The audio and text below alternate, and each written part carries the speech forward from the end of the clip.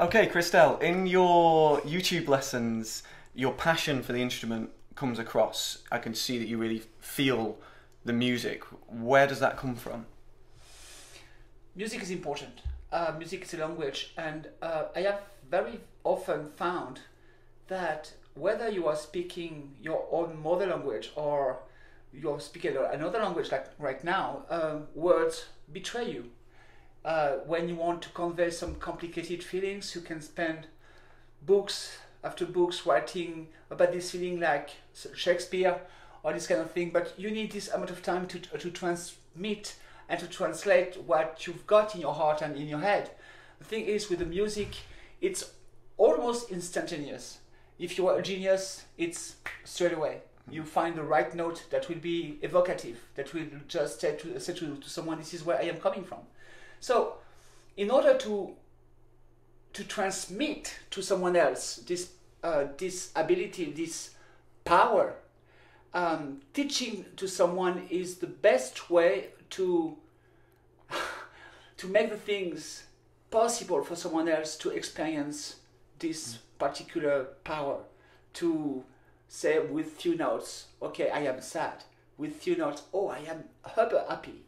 You see, this is so important to give the tools to someone to express that. Basically, this is the main goal of my YouTube lessons. Sure. And when you're playing, so say you're playing Georgia on My Mind or whatever, what's going on in your mind? Do you visualize anything, or do you see the music in any way, or is it all just the sound? In fact, I'm trying to find a middle way between being a good girl, which means, oh, okay, I am doing the notes, I am paying attention to my bands, I am just letting the music going on, letting the time passing, and trying to try my best, basically. At the same time, I am not very far from thinking of something, thinking of someone, thinking of a past relationship, thinking of my childhood, thinking of a moment in my life that is exactly what I am thinking. Or it can be the exact moment where I am playing the music that is evocative of a special feeling. And then I am trying all my best to still be this good student, good girl, playing the bands correctly, but at the same time I'm trying to play what I've got in my mind. And then the tools that I've got, which means the natural note, the bends, the sense of the phrase, the sense of harmony, the overblows, all those things. It's just like a painter choosing the color that he wants to use.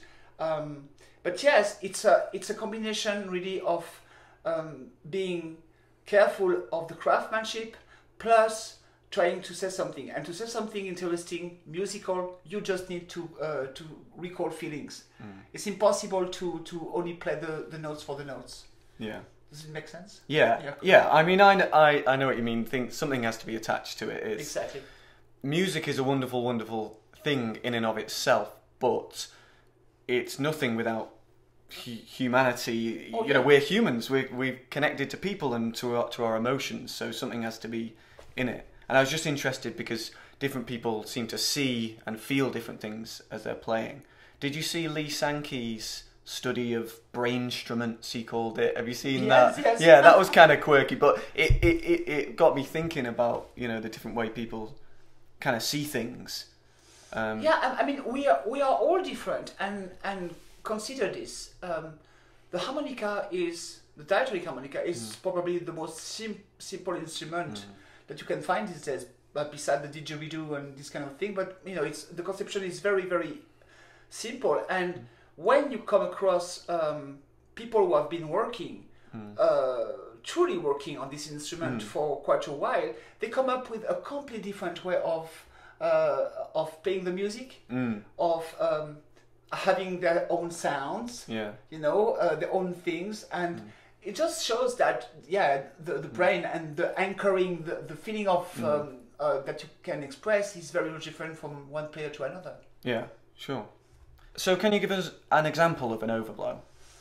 Okay, on the hole number 4, for example? Yeah, hole 4 would be fine. Yeah. Yeah, sure. So basically, an overblow or an overbends, because there is overbends.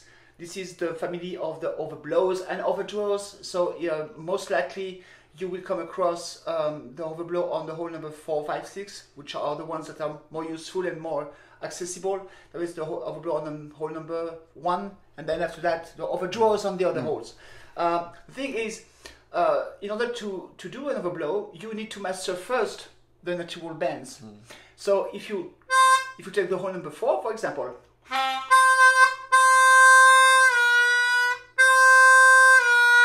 so be careful. Already you need to be really in pitch regarding your draw bend, because it's very easy to go the whole way and become too flat.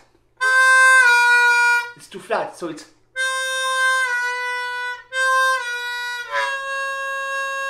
And then instead of changing the position of your tongue when you bend, you just keep it that way, and then you are giving a push when you blow.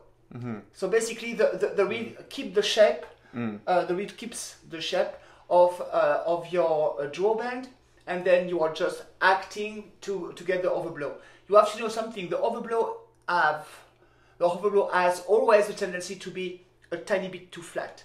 So you need to compensate with regular practice in order to be in pitch, basically.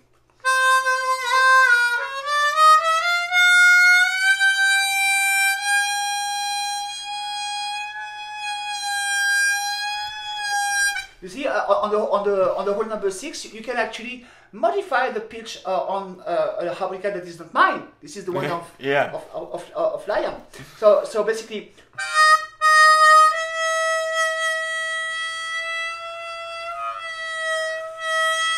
I think you can hear the change of pitch and stuff like that. So basically, yeah, when you get an overblow, you can be happy, and you should. But the thing is, in order to be accurate, you need to still work on the pitch of the overblow. This is very important.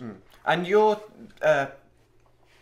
intonation, your pitching, it seems very good. With the bends, you seem to be able to hear when you're going too far. Is that something you've worked on hearing, or that just happens?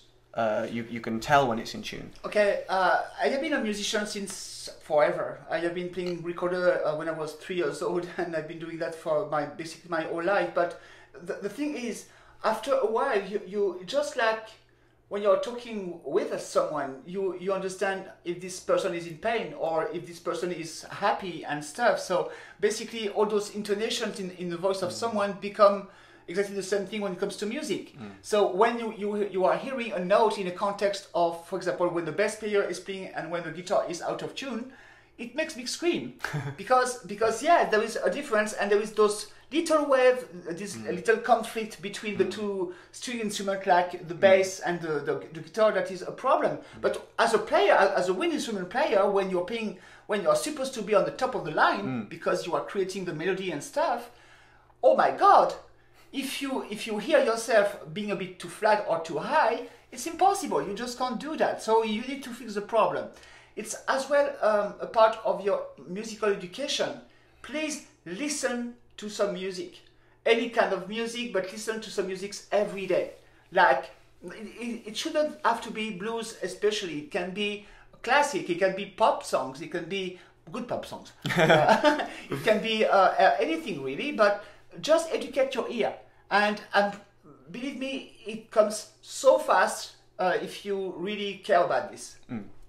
And with, I mean, you mentioned the 4, 5, and 6. I kind of do a little bit of 4, 5, 6 overblow. The 1 overblow I found really difficult. Do you have a different approach to that? Is that just practice, repetition, you get it? Yeah, it's pretty much this. Yeah, it's pretty much it. You need to practice a lot because it's not quite exactly the same thing as the other overbends. It's I don't know if I will be able to get it. Yeah, it might not be. This one is not quick. But still, the overblow wants to pop up. Yeah, you can hear it. It's on the edge. Exactly. Of it. So basically, the feeling is is not much on the front. It's really much on the back, and you are using the heel of the tongue in order to compress the air, and then when the harmonica is a bit prepared, the overblow should pop up. But then again, it's just a question of practice. That's all. It's just getting a good harmonica, closing a bit the reeds, draw and blow, because it's not only the blow reed that needs to be set up, both reeds needs to be set up, and then you just practice and it's okay. But the thing is, what is difficult is not playing an overblow. What is difficult is playing an overblow in context. Yeah. You see?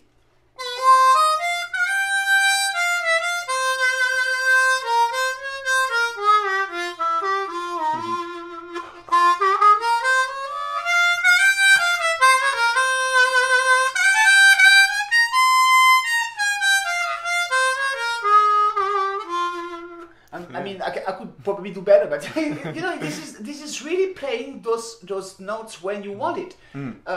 That makes the overblows interesting, because you are just creating all the notes that are missing.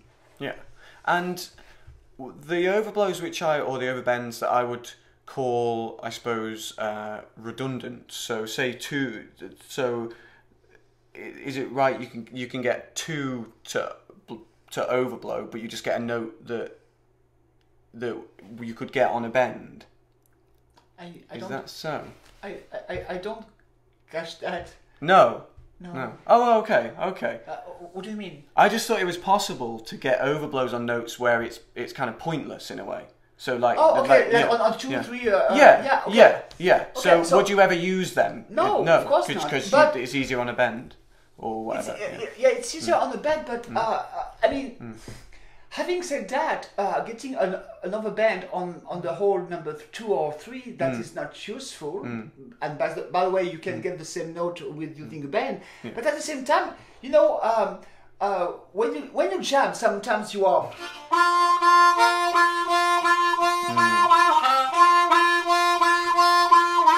You are using the 2 Gs. 2 draw and 3 blow.